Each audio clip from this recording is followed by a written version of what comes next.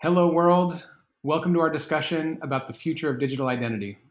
As you can see from the experts we've convened here, you're in for a rare treat. My name is Adam Rosenzweig, and it's my privilege to lead Okta's product impact programs as a member of the Okta for Good team. I'll be facilitating this session. I encourage all of you to join us in the live chat if you have questions or want to speak with any of the panelists. Before I invite our guests to introduce themselves and their work to you, I'd like to ask you, watching this video, a question. If you needed to, how might you prove who you are? Think about the artifacts, the mechanisms, the systems that you rely on to verify your identity. If you're watching this session, then you probably use some form of identity several times each day. Identity is increasingly central to everything we do: accessing healthcare, participating in democracy, protecting our finances. Modern life requires identity. For most of us, it's almost impossible to imagine how we live our lives without verifiable forms of identification. And yet, that's the situation for more than 1 billion people around the world right now as I speak. About half of those people are in Africa. This issue disproportionately affects vulnerable populations, including people in poverty, people living in rural and remote areas, women and children, stateless persons, migrants, persons with disabilities, etc. Globalization is making the world smaller every day, which means that problems at this scale are actually everyone's problem. But if that feels like an overwhelming challenge, I want to suggest that it's also a compelling opportunity. Solving identity challenges unlocks critical resources and creates new markets and helps protect the most vulnerable people. It's no exaggeration to say that identity changes the world. There may be no single factor that affects a person's ability to share in the gains of global development as much as having an official identity. So today's conversation focuses on digital identity. We've convened a group of experts who are working on the front lines of digital ID, but from different angles. Digital ID doesn't have a single universal definition. Rather, experts prefer to define various characteristics of good digital ID implementations. And while that may be somewhat unsatisfying, I can say at least one thing for certain. Digital identity will either play a role in solving the world's inequalities or be defined by them. Those are the stakes for all of us and all of you who are building, buying, or otherwise influencing the future of digital identity. So here's how the rest of this session is going to work. I've asked each of our panelists to briefly share one challenge and one opportunity related to digital identity from their work. Once they've each had a chance to present, we'll have a conversation. So, without further ado, it's my pleasure to introduce our first guest, Dr. Amy Paul, Emerging Technology Advisor at USAID. Great. Thank you so much, Adam, and thanks everyone for joining the conversation today. As Adam said, I am a technical advisor at USAID in our Innovation, Technology, and Research Hub, and I have the pleasure of working on a team whose role is to really look at the way that we are using digital technology in our programming, or could be, and think about how we responsibly contribute to a broader ecosystem of technology use in the countries in which we work. As Adam mentioned at the beginning, there are so many ways in which identity features into the lives that we all lead, and that's true in development as well. When we think about identity systems in development, that can mean the ability to participate in political systems through the ability to vote. It can mean access to essential services like health and social protections. It can mean digital financial inclusion. And so as we've gone forward in our work, we start to see examples of digital identity systems in USAID programming. And on the slide here, you're seeing just a few examples of where some of those systems have featured across multiple different sectors. One of the challenges that we face is that within the development work that we do, we see lots of different kinds of systems, and they're often viewed through the sectoral lens of that program. So we don't often have folks that think only about digital identity. We have health experts and humanitarian assistance experts and democracy and governance experts. And most of the time, digital identity systems, while they may play a very important role in that program, are kind of buried underneath, or at least serving as the foundation of doing that work and not necessarily the focus of it. And in some ways that can create challenges because we don't have one view across all of these sectors of how much digital identity systems are playing a role in the work that we do. That means that within these programs, we're often creating digital identity systems or relying on them in a fragmented or functional way. So you have a separate one for each new program that we do. And this leads to multiple challenges. It can mean that we have this fragmented ecosystem, as Adam hinted at, in meaning that we have beneficiaries or recipients in our programs who have to manage 3, 4, 5, and more ID systems, depending on the kinds of services that they receive and the different roles that it plays in their lives.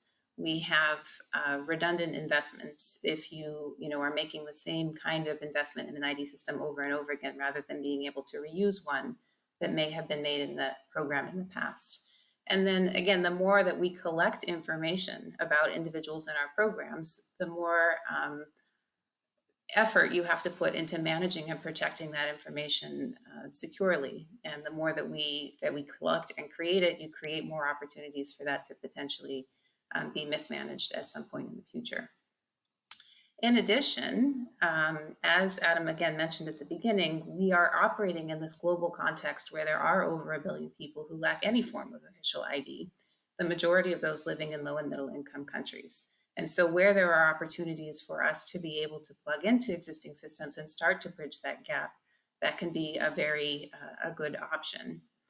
But we know that not all ID systems are the same, right? And increasingly in the countries where we work, we have to think about potential risks that might come along with sharing information in large national ID systems, whether that comes from existing in a political environment, not having the capacity to, again, securely protect and maintain that information, working with systems that may not necessarily have been designed for inclusion, and its ability to actually serve the program recipients that we work with. So this is all leading up to a very complicated ecosystem of thinking about who are the actors and the players in digital identity systems. And for us at USAID, needing to understand how we fit in that so that we can be responsible both where ID systems work in our programs and where we have opportunities to contribute to that ecosystem that is, in the end, inclusive, protects people's information appropriately, and really does open up those avenues of opportunity that we wanted to. So that's kind of the challenge where we are starting at. One big opportunity that we have is the launch of USAID's first ever digital strategy, which happened in April of 2020, where we're really taking a focus on understanding both how to use digital technology within our programming and how that fits in broader digital ecosystems, understanding what those other players, whether they're civil society, private sector, or country governments, are doing. If we think about what a digital ecosystem means, it really is comprehensive of thinking about aspects of these 3 main pillars that you see of infrastructure, action, and use, of digital society and governance, and of digital economies. And we're looking at digital ID systems as one of the key features within these systems. You'll see ID systems featuring as a main component of what a digital ecosystem is, and recognizing that this is sitting in a broader country context. And when we think about our role in digital ecosystems and digital identity systems, pointing out the interconnections with all of these different factors, whether that's understanding, do we have the actual infrastructure that's going to support the use of an ID system? Are we thinking through the cybersecurity and privacy considerations and the capacity of our partners to do that so that information is protected securely? Are we actually building use cases and business models where those ID systems are going to be connected and open up opportunities, for example, in the digital economy? And so with the launch of the digital strategy, we have a couple of initiatives that are really helping us understand these ecosystems and identify where those opportunities that intersect with our own programming and with sort of fortifying digital identity systems in the countries where we work sit. One of those is through assessments that really help us understand what those dynamics are and what players we need to be working with. Also thinking about additional research, whether that's understanding user experiences, looking at policy levers, to get a full picture of what's going on in this ecosystem, to understand where we best have opportunities, again, to be able to leverage digital ID systems in our programming to achieve our development goals, but also contribute to that broader country ecosystem, again, seeking to have systems that are inclusive, that are safe, and that do open up those opportunities for others. Thanks so much. Thanks so much, Amy. It's my pleasure to introduce our next panelist, Dakota Greuner. Thanks, Adam. I'm Dakota Greuner, and I'm the Executive Director of ID 2020, and I'm thrilled to be here recording this video today. So, most of us take for granted the ability to prove who we are, and yet this seemingly basic function determines what rights and services we're able to access, or conversely, what is out of reach to us. And so, being able to assert our identity, as Adam said in his intro remarks, allows each of us participating in this session to exercise a variety of rights and protections under the law, to access critical social services, participate fully as citizens and voters, and transact in an increasingly digital economy. But as both Amy and Adam noted, today 1 in 7 people on Earth, fully 1.1 billion people, are unable to prove their identity through any recognized means. And something I want to spend most of my time today focused on is really the sort of sudden urgency around digital identity and digital credentials vis-a-vis COVID-19. The pandemic has brought digital credentials into the public consciousness. Suddenly, we're all carefully considering how we can prove various attributes about ourselves, including proof of a negative COVID test or proof of vaccination in a secure, portable, and verifiable manner. So whether you're living in a refugee camp in Thailand, whether you're homeless in the United States, whether you simply need to prove your vaccination status to travel abroad or to, attend an event, digital ID, if developed and implemented responsibly and with the right guardrails in place, has the potential to increase access as well as improve the quality of a variety of critical services. Very quickly about ID 2020. ID 2020 was launched in 2016 to foster collaboration between the private sector, government, and nonprofit organizations towards a common vision: good ID for all. But I think it's probably important to unpack what we mean by good ID. When we at ID 2020 talk about good digital ID, we're referring to systems that are designed very intentionally to be privacy protecting, user controlled, and portable. These systems should allow us to assert our identity or an attribute about ourselves and to access services wherever, whenever, and with whom we choose. Ultimately, we should own our own personal data. ID 2020 doesn't promote a specific technology, solution, or implementation. Rather, we're working across sectors towards a future in which a multitude of interoperable systems adhere to a common set of technical, ethical, and operational standards. And if designed based on interoperable and open standards, these systems could then be implemented by everyone from government agencies to NGOs. So, realizing the full potential of good ID will require all of us, technology providers, policymakers, and civil society, to collaborate and to quickly educate policymakers and the public to overcome any mistrust that could impede their broad adoption. I think this, really goes back to this sort of ecosystem map that Amy was just presenting. Getting to good ID for all requires simultaneous progress along multiple tracks. We need to advance the underlying technology. We need to facilitate interoperability through the development of technology standards. We need to promote public and private sector implementations. We need to put in place the necessary legal and regulatory frameworks. And finally, perhaps most importantly, but I'd argue least discussed, we need to work across sectors and with a wide array of stakeholders to build trust in these systems and support their adoption. Now, with COVID-19, we stand at a unique moment in time where there's tremendous urgency for digital ID or digital credentialing solutions. Around the world, we're hearing discussions of proof of COVID-19 vaccines, sometimes described as vaccine passports, or better manners for somebody to prove that they have been tested and received a negative test result. And what we see at the moment is that the paper-based certificates, the carton issued by WHO, the yellow card, and required for travel to certain countries, while low cost and easy to distribute, these paper-based certificates are prone to loss, misuse, and fraud. And so there's been a huge amount of discussion by countries, by international actors, about how we do a better digitally enabled vaccine certificate or a better proof of testing. If done right, digital immunization certificates could offer a path to restoring global economic activity, resuming international travel, and getting us back to some degree of normalcy. But again, this is only going to be helpful if done very carefully, only if individuals can provide proof of vaccination across both institutional and geographic borders with complete control over what information they choose to disclose and with whom. and if those credentials are then recognized and trusted. So for those of us who work in digital ID, this is an exciting opportunity to step onto the public stage and to solve one of the most pressing challenges of our times.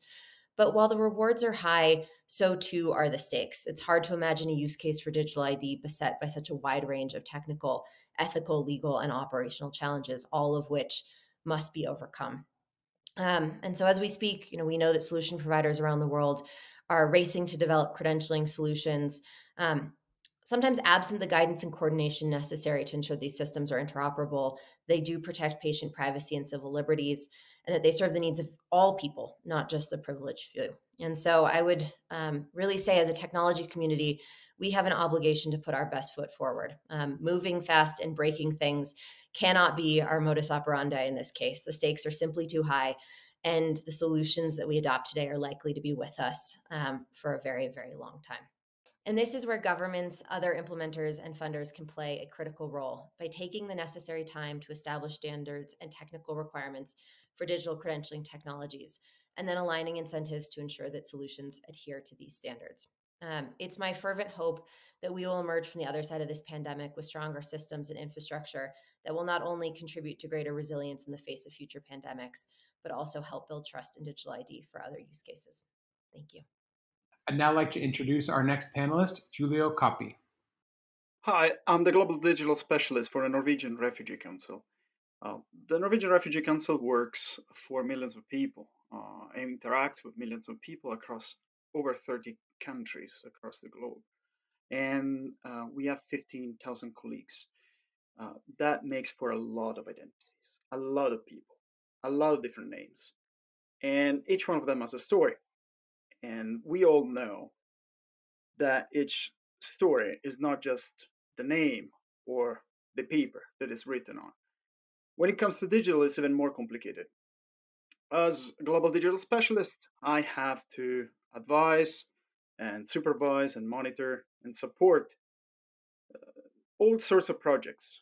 We are testing on biometrics, on artificial intelligence, on distributed ledger technologies. We are exploring ways to bring tenants and landlords together so that displaced people can more easily manage their rental situation to protect themselves.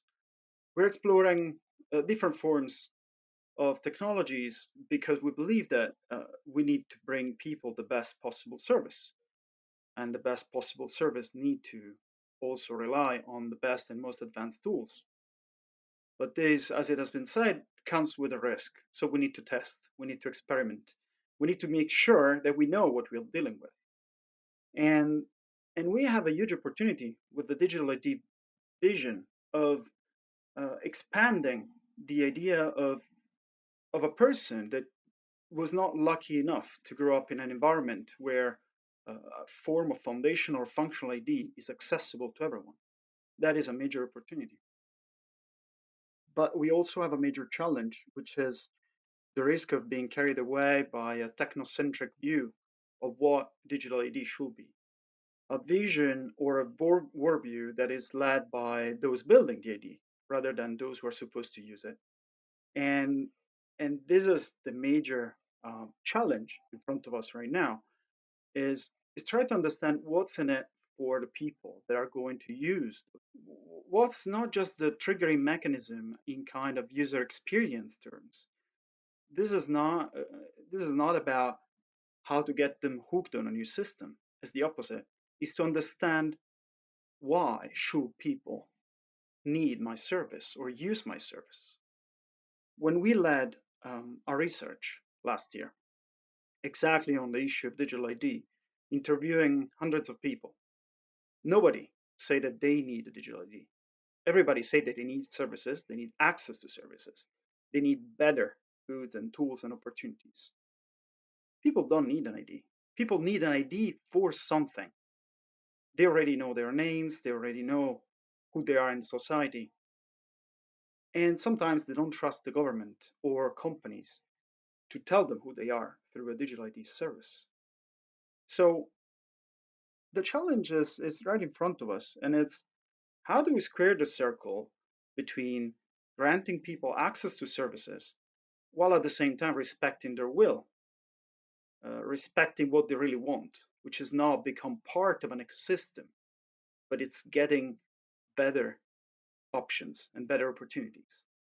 So this is where at the Norwegian Refugee Council we found ourselves a little bit like stuck in the middle. We do our best to connect with tech companies and donors and the international community and the researchers to understand what's out there. What are the best opportunities? What are the risks? But sometimes the biggest challenge is to really understand how to translate that into something that is useful, that people want. How do we make it something that people will be happy and feel safe in bringing with them or accessing? And again, it's not just the material aspect of it, but it's also the immaterial side of data running all over the place and being sold around. So we need to earn the trust of people when we talk about digital ID. How do we make people need something? How do we make them ask us for something? How do we convince them to trust us with their ID? And that's pretty much the biggest challenge I can see in front of us. Thanks, Giulio. I really appreciate you ending that by centering on trust. So last but certainly not least, I'd love to introduce our final panelist before our discussion, Safia, Verjee. Hi, everyone. Happy to be here today. My name is Safia Verjee. I'm the Innovations Manager at the Kenya Red Cross Society. And today I'll be sharing a little bit about what we've been doing with digital identities and some of the experiences that we've had and some of the challenges that we've faced. So the Kenya Red Cross Society is part of the Red Cross Red Crescent movement. And we work through the 47 counties in Kenya. So we have 47 branches, very grassroots level, working within the communities. And we have over 150,000 volunteers. A lot of our work is focused on emergency and disaster response. So focusing on preparedness, recovery, response and recovery. And recently, about 2.5 years ago, we set up an innovation department that looks at how can we incorporate emerging technologies and emerging approaches to improve our humanitarian assistance delivery. And how can we enhance the user experience and make sure that our communities are at the center of the work that we do. So a reason that we sort of went towards digital identities, or I'd just even say digital cash transfer to start off with, is because of the challenges faced with doing manual cash transfer. There was issues around fraud. There was issues around accountability and transparency. The efficiency of cash transfer was a long process, and if we're talking about an emergency situation, it just wasn't ideal for any of the parties involved. So we decided to see what it would be like to incorporate blockchain technology to enhance our cash transfer. And this was at around 2011.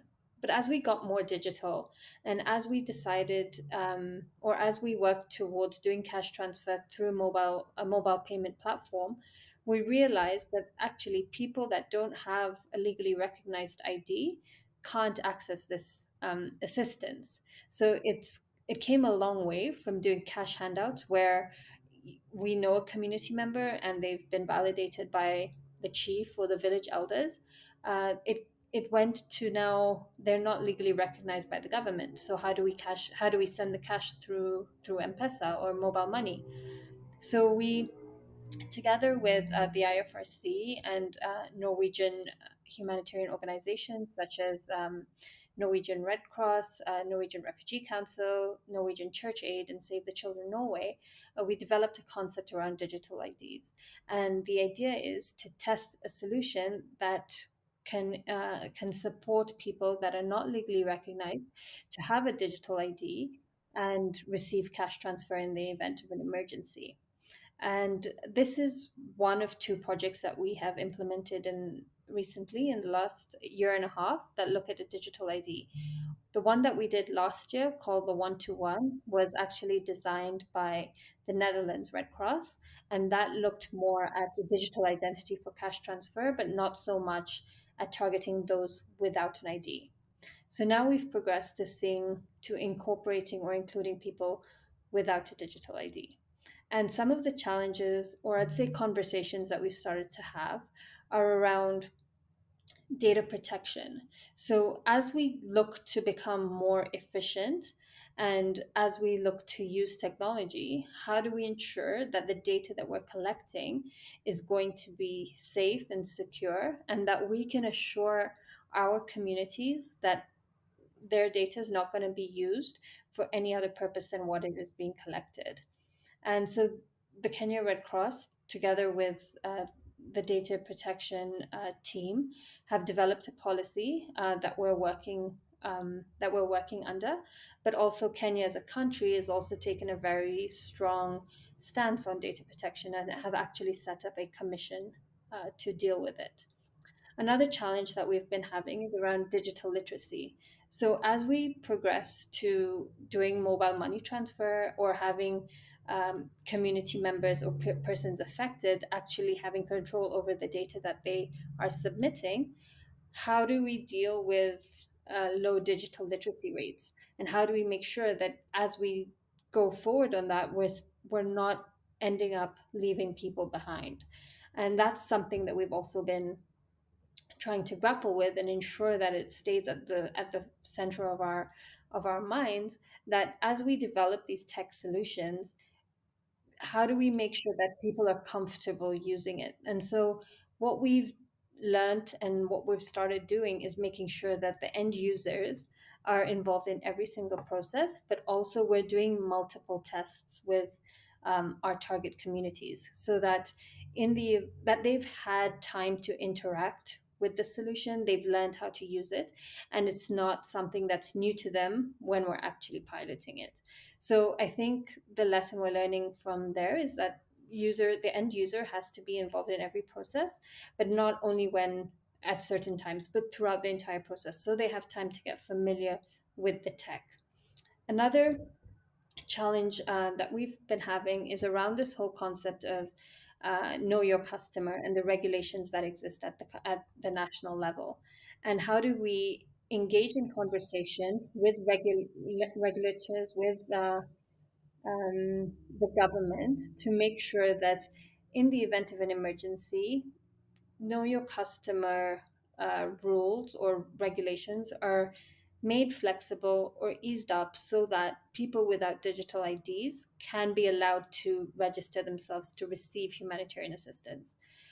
There are a lot of legal issues around this, and this is something that we are discussing and have brought on board a few stakeholders to see how, as humanitarian organizations, we can work through this, through the KYC regulations. And then another aspect that we are dealing with is this whole concept of interoperability. So how do we design solutions, and how do we get stakeholders, partners, other humanitarian organizations on the table so that we can design a solution that is applicable and relevant to the humanitarian organizations that are working within these communities? And we don't want to invest in something or pilot something that's only relevant to the Kenya Red Cross. It doesn't make sense for us. So those are some of the I'd say lessons learned, experiences that we've been having implementing digital ID. And our hope is that as we continue doing this, we will find a solution that ensures effective and efficient humanitarian assistance delivery, and something that makes sure that there is nobody left behind. Thank you, and back to you, Adam. Thanks so much, Safia. So now I'm really excited to get into a discussion with all of these panelists. I'm going to address each question to one of you just to get us started, but I want to invite all of you to contribute to each question as you please. So this first question, Dakota, let's start with you. Safia just mentioned governments. They came up in ecosystem conversations earlier. What role should governments play in the future of digital identity? So I think there's sort of two things to think about. The first is that And when we think about digital ID, we're thinking about digital credentials, and there are multiple different forms of credentials that we each carry in our wallet at the moment. And as we think about sort of a future of good digital ID, we imagine the same individuals carrying multiple forms of different digital credentials that are useful in different contexts. And some of those may be a state issued, government issued form of identity, i.e., sort of a driver's license, a other form of foundational ID. And there, of course, nobody but the government can play the sort of the leading role. And so we really encourage governments to be thinking very proactively, not only about the potential for digital identity and the necessary digital infrastructure that needs to be created, but also to think about how they are participating in an ecosystem of credentials issued by others, and that it may have utility in different use cases. So that's sort of the first thing I'd raise. The second is that legal and regulatory frameworks surrounding the use of digital ID incredibly important. We've seen in many countries around the world where privacy legislation was not in place before digital ID programs were implemented. There was often sort of a race to then implement necessary privacy protections and legal frameworks after the fact. And so that's a place where policymakers, I think, have an incredibly important place and role to play. For the use case I touched upon in my opening remarks around COVID-19 and health status credentials, one of the many, many important policy questions that I think governments are reckoning with at the moment is around the use cases where it is appropriate or inappropriate to ask or require a COVID-19 health status credential. We don't have much guidance on this at the moment, but it's something that I think, we know that the technology is being developed. We know that organizations like the WHO and the European Commission are moving forward with vaccine passports, and yet we don't have that guidance that we need in terms of where can those be asked for and where they cannot be asked for. So a few things I'd highlight there. Does anyone else want to step in on the government question? Yeah, this is, I can just add a couple of additional points that I think complement Dakota's. As she noted, for the time being, there are going to be state-led national ID systems in many places. And I think in those cases, we really should look at states to lead with a good example. I think a couple of important characteristics there mean prioritizing consideration for safety and inclusion of groups that may have been historically excluded. So even though a lot of these are stood up with the idea of inclusion, really following through in the implementation of what that looks like and making sure that you have registration points that are accessible to those who may be rural and far away, making sure you have important cultural considerations that go into making that process comfortable for them in terms of thinking about making sure those privacy and data protection protocols are in place.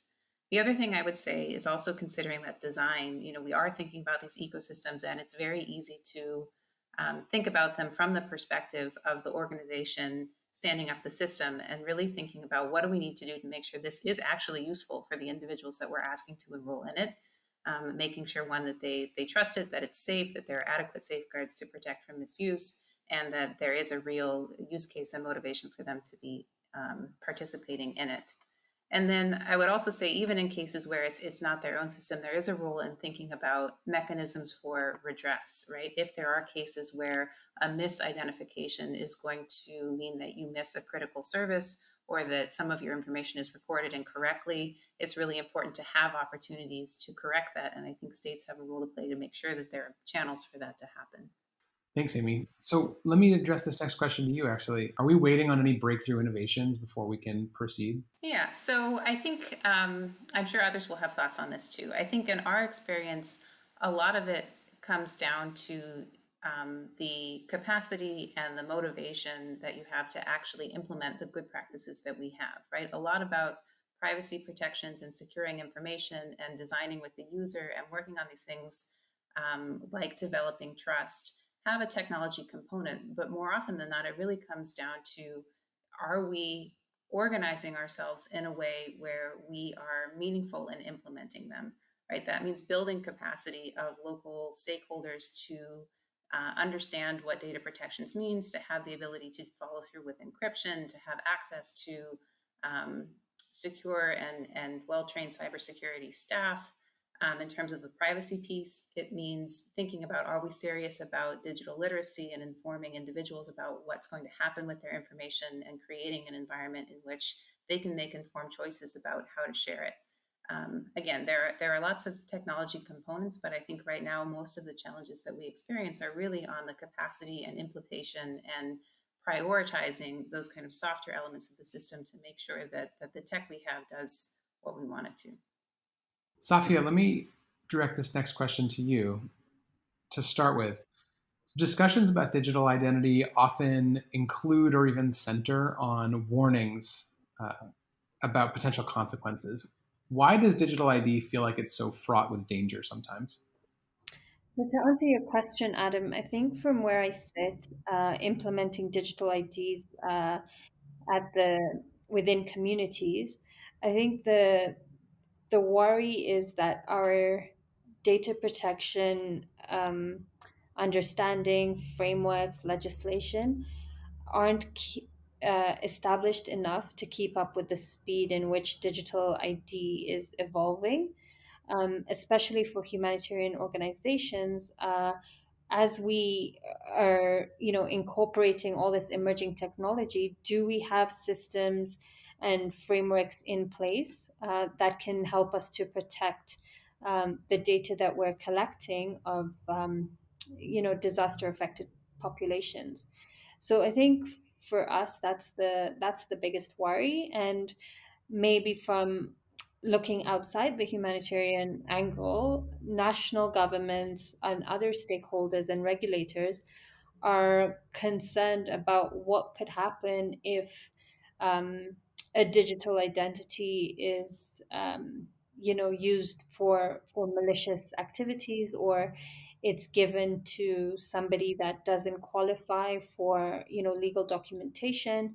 What happens then? And maybe some of these aspects or challenges are not like all scenarios haven't been thought through yet, because we don't know what else the tech can do. So I think that would be the challenges that we, or the concerns that we face as as as a country that's incorporating digital identities. Perhaps one additional thought on some of the risks and why conversations around digital ID do so often center on the risks. I think the first is, as Safia was just saying, is that there's incredible urgency at many levels to close the identity gap quickly and by, harnessing the power of information technology to address it digitally. And I think that you know, there's a rub in that. If we simply rush to close the identity gap and provide, the over 1 billion people without any form of ID with some form of identification, but do so without paying heed to data protection and privacy, the risks are enormous. So much so that I think, I'd venture to say that a poorly designed digital ID program is more dangerous than no ID at all. There are two really important and quite distinct risks that we talk about. The first is the risk of misuse. And when we think about the risk of misuse, that is data that is doesn't have sufficient data protection and therefore is easily hacked, information that is used for surveillance or any number of very real concerns. At the most egregious, and I don't mean to sound overly dramatic, but these could range from discrimination and denial of due process rights to the facilitation of ethnic cleansing and genocide. I mean, really, anytime personal information is collected, there is this risk of misuse. And then there's this risk of misuse. And when we think about that, there's this risk of exclusion as these systems become more and more embedded in our daily lives. So if somebody doesn't have a way of proving who they are, as more and more services require proof of identity, there's a greater and greater risk that they're cut off from services they need. And so we need to be thinking both about how we avoid leaving people behind, but also how we ensure that the systems that are being implemented with sufficient care, sufficient guardrails around them, that these risks of misuse are thoroughly mitigated. I'd like to pose one final question to each of you. And I'd like to start with Giulio. What would you like to ask or tell the viewers of this session, the people who are building identity into digital products and services right now? The main question that I will want everyone to ask themselves is, look at it from the perspective of the most vulnerable, the most vulnerable and the least digitally lucky person on earth. The humanitarian lens is not just useful, it's needed. And again, I'm not trying to make a business case out of personal tragedies of people. It's literally because these people want to have access to services. And digital ID could help them, but not as long as we design for the market target audience, which is mass adoption. So the question that I would love everyone to ask is, are we designing for everyone, or are we designing for everyone everywhere? And believe me, it's definitely not the same. Thanks, Giulio. Amy, would you like to go next? So I would say something I think I heard Dakota say earlier, but I think this is an area where the motto of moving fast and breaking things is definitely not what we want to prioritize. As you've heard from the panelists today, these ecosystems are complex, right? Even within the digital sphere of thinking about the infrastructure and digital literacy to privacy to digital economy and use cases is complex, but these are existing in complex social and political systems as well, right? And it really is worth the time to take that ecosystem approach to understand the different motivations of different stakeholders and actors within it, and think very carefully about how your product is going to fit within that, whether it's a business product or through a development program or a state system or otherwise, taking that ecosystem approach. Thanks, Amy. Safia, over to you. For me, I'd say the most important thing to keep in mind or to incorporate is the participation and feedback from the end users.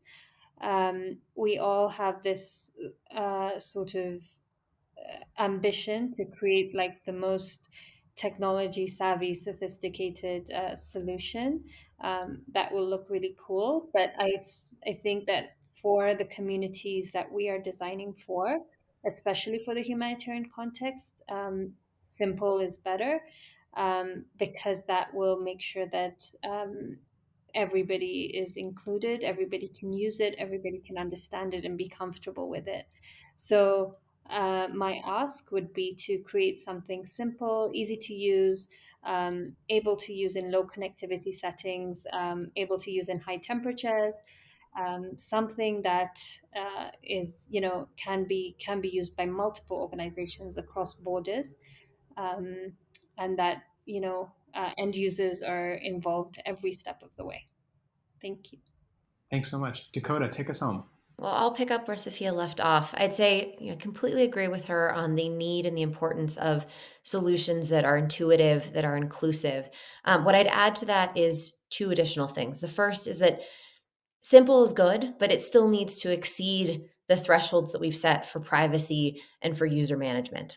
So, I don't think we should be willing to trade. I would say it's non-negotiable. We cannot trade privacy for simplicity. And so, I think that thinking about how solutions can be developed that have all of the protections that we need for privacy and for user management of their own data, but also are simple and easy to use is really sort of at the center of what we do.